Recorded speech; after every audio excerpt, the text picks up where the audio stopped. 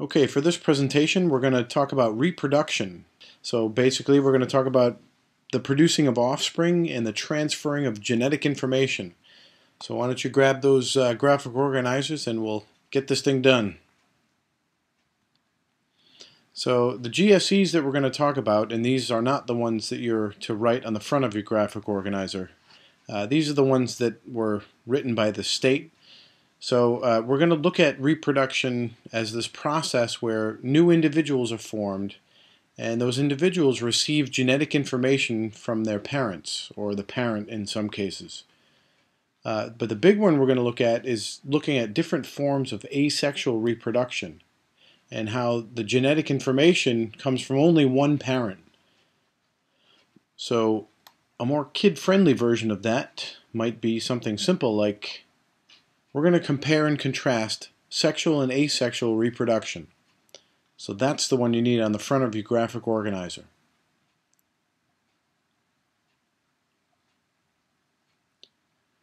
So we should probably start with what reproduction is.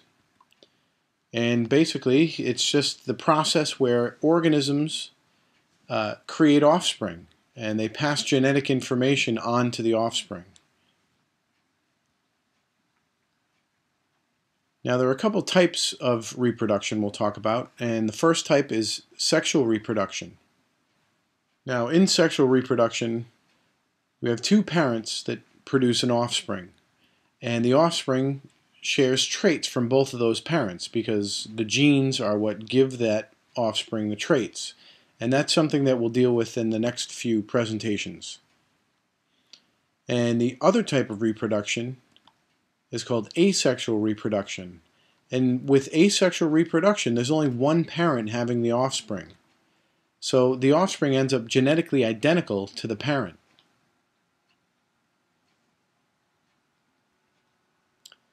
So in sexual reproduction, generally in animals, you have a female which produces an ovum, and we think of that as the egg, and the male produces a sperm.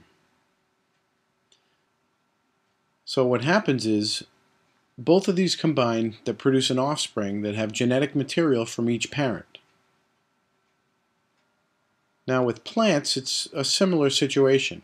You've got male and female gametes, they're called, that come together. In the case of animals, the female gamete is the ovum and the male gamete is the sperm.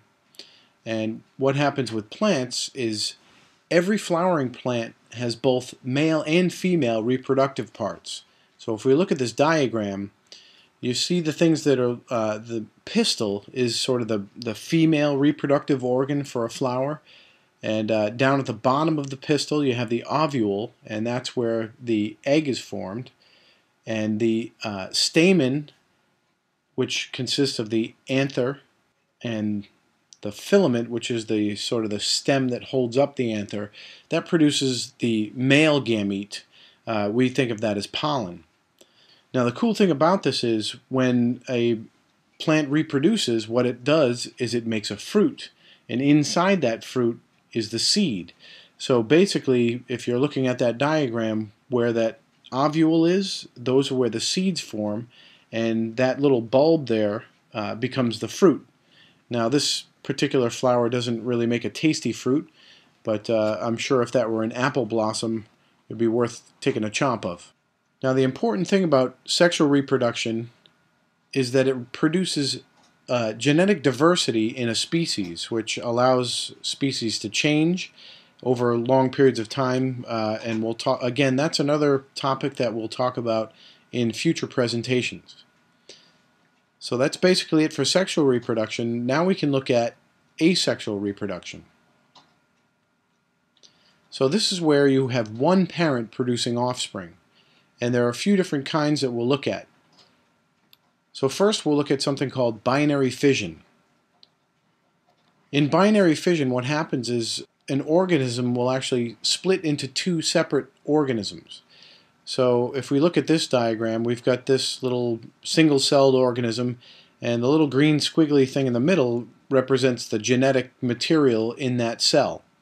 And what happens is that cell replicates or makes a copy of that genetic information So eventually that genetic material begins to move to the opposite sides of the cell, and the cell begins to pinch off in the middle there, and eventually it breaks into two separate organisms. So this happens mostly with things like bacteria and protozoa. Another type of asexual reproduction is budding. So this happens with a few different types of organisms, but what happens is the parent actually produces a new organism, and that organism sort of grows out of the parent and then separates from the parent.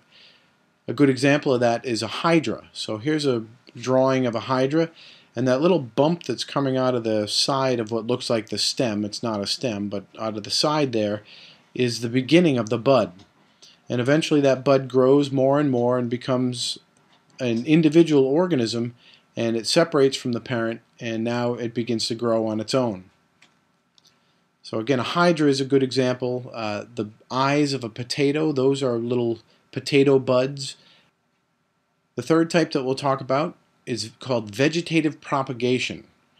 Sounds like a big word, and it's not, because it's two big words.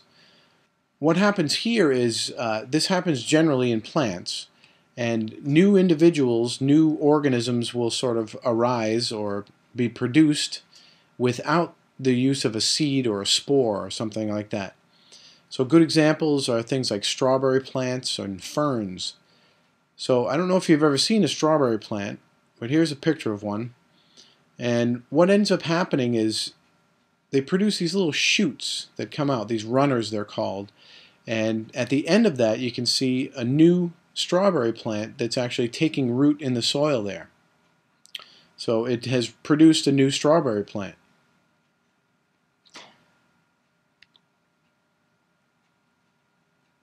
Ferns are a little bit different. They have what's called a rhizome. You can see I've highlighted in green here, and you can sort of think of the rhizome, it's underground and it grows horizontal with the ground. Don't think of it as a root though, it's more like a horizontal stem. So what happens is that rhizome grows parallel with the ground, and new fern fronds grow up off of it. So you can see in these red circles here, there are some new ferns being formed off of that rhizome. Apparently my daughter ripped it out of the ground though, so it's not going to grow into a fern. It was all in the name of science though. So one good thing about vegetative propagation is it's very useful in agriculture. There's something called artificial vegetative propagation, where you take a clipping of a plant, and you can do this at home. You can use carrots, things like that. You take a clipping of that plant and put it in water or some other sort of growing medium, and you'll get a new plant. And that plant is going to be genetically identical to the one that you cut it from. Now the good thing about that is if you're in agriculture and let's say you're growing tomatoes and you've got a plant that grows these really big juicy tomatoes and grows a whole bunch of them on one plant, you'd want all your plants to do that. So if you take a cutting from that tomato plant and you put it in the right conditions, give it the right nutrients, sunlight and water, you're going to get a whole bunch of tomatoes. Now the last type of asexual reproduction we'll talk about is regeneration. This isn't quite as common as the others. What ends up happening here is a damaged organism can actually regrow parts, in some cases parts of itself, like a starfish could lose one of its legs, for lack of a better word, and it will regrow that leg, but that's not really reproduction, that's just regeneration. But there are some organisms that will actually can reproduce this way. Something called a planaria. It's this little weird, funny looking worm thing. If you cut one in half, it'll actually grow two brand new organisms out of that. So if you look at this diagram, you've got that one in the middle that's been cut into three parts.